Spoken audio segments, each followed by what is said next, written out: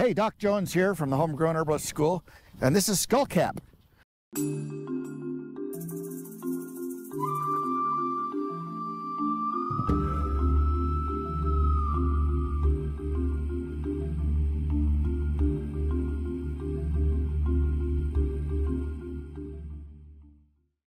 So Skullcap, Scutellaria lateriflora, and that's not Skullcap. We got some other guys in here that aren't Skullcap. That's prickly lettuce. Should we talk about prickly lettuce? Sure. Let's talk about prickly lettuce. So prickly lettuce is good for pain. The whole upper plant is the medicine. You can tell it looks sort of like a dandelion, except that the leaves come off on the stems all the way up, and also it has these spines on the back of the leaves. This row of spines, and there's spines on the stem. It's just sort of a prickly, grumpy guy. It's pretty good for pain. It's a narcotic, so you can take it internally for pain. Also, it has this white sap, this sort of latexy sap. I don't know if you can see that or not. It'll milk some of that out. That white sap is good for warts. Okay, you can kill warts with that by putting it onto there some. See that? So that's the sap, and you just take that and put it on topically, and it'll kill warts. Any of the plants that have that white latex sap will do that. You can do it with dandelions or prickly lettuce. Anyway, there's and then here's some cleavers, who's also not Skullcap, but he was growing in there. Cleavers is in the coffee family. It's got a little caffeine in it. But cleavers is easy to identify. It's got square stems, right? But the leaves come off in a circle. They come off radially, you know, a little circle of leaves here, a little circle of leaves there, all the way up. And it sticks to you, right? That's why they call it cleavers, right? Because it sticks to you. The whole plant's the medicine. And cleavers is a good diuretic. It's good for bladder infections. It's also good for lymphatic congestion. Quite good for that. That's what I usually use it for. Yeah, good little plant, cleavers. It's in the bedstraw family. Gallium aperine is the Latin name, and it always is growing somewhere it doesn't belong because it loves you and it doesn't want you to forget about it. But let's talk about Skullcap. That's what we were talking about, right? So let's break one of these off. Now, Skullcap is in the mint family. So how do we know it's in the mint family? Well, that's easy to tell, right? Because the mint family plants have two traits always. One is that the stem is square, and the other is that the leaves come off opposite and alternate. So you have two going north and south, two going east and west, two going north and south, two going east and west. If it has those two traits, the square stem and the alternate leaves, the opposite and alternate leaves, then it's a mint, all right?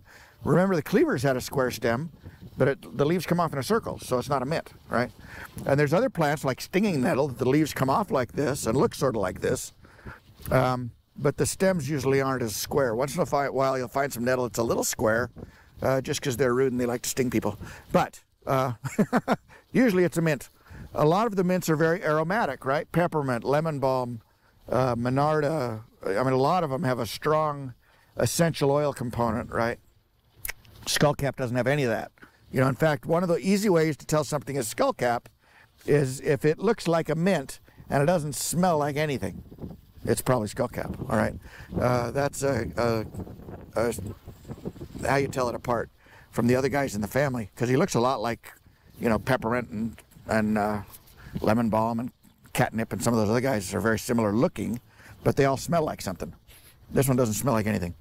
So, Skullcap, what's it for? So, in the mint family, they have a family mission statement, right? And the family mission statement for the mint family is that we're the mint family and we'd like to do something to your nervous system and we'd really like to kill somebody, right? And so they go off on tangents, you know.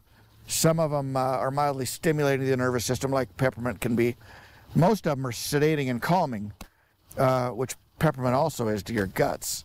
But most of them are calming. Melissa officinalis, which is lemon balm, you know, good for insomnia. Catnip, good for insomnia.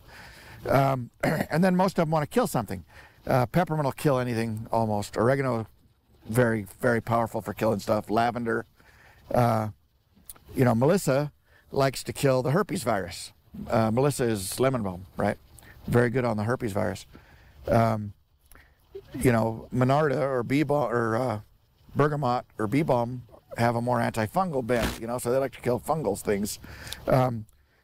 Lemon balm isn't really great for killing stuff. He's sort of on the way other end of the spectrum for doing something to your nervous system. And what he does is he's extremely calming, all right? This is a very sedating plant. It's very good for insomnia. It's good for anxiety and panic attacks. But it's also very good for pain. I use it for pain all the time. And you can use it topically or internally for pain, the tincture, topically. But really a great plant. It's a mint, so all the mints, the whole plant's the medicine, right? So, you know, this guy's ready for a haircut. We'll come in and cut about a third of that off, and he'll come right back, you know. Another thing to be aware of is that Skullcap spreads enthusiastically through root runners, and so this is a really bad way to grow Skullcap because it's everywhere. It's there's 2 beds of Skullcap here, and they've almost got it completely filled in the middle in the path because it's shooting out runners. So it's better to grow Skullcap or any of the mints really in a pot or in a bed that's got, you know, some defining boundaries to keep those root runners. Most of my mints I have either in raised beds that are high, or I've got some mints growing over on the other side of the yard that I've buried like 3-foot wide roofing tin, you know, around them to keep them from spreading. Yeah, they're pretty aggressive and pretty enthusiastic about getting more of it for you. So anyway, Skullcap, Scutellaria lateriflora. There's 2 kinds of Skullcap. One is called Biacull Skullcap, and one is called Mad Dog Skullcap. This is the Mad Dog Skullcap because they used to use it for rabies. They thought it helped rabies. I don't know that it actually has any antiviral, anti-rabies properties. I think probably that was more just because it was sedating and calming to the people that were having trouble, rather than actually killing that virus. But anyway, this is the Mad Dog Skullcap, is what they call it. Really great for pain, really great for insomnia, good for anxiety. Wonderful plant. So anyway, I'm Doc Jones from the Homegrown Herbalist School, and if you enjoyed this, I hope you'll click the little like buttons and share it with people, and let's get the word out, you know. Help us to extend our reach, and we'd really appreciate that. If you're very interested in herbal stuff, swing by homegrownherbalist.net and have a look at that website. A lot of fun videos and products and blog articles and things, and you can learn about the school, the Homegrown Herbalist School. So this is Dr. Patrick Jones, and thanks for watching.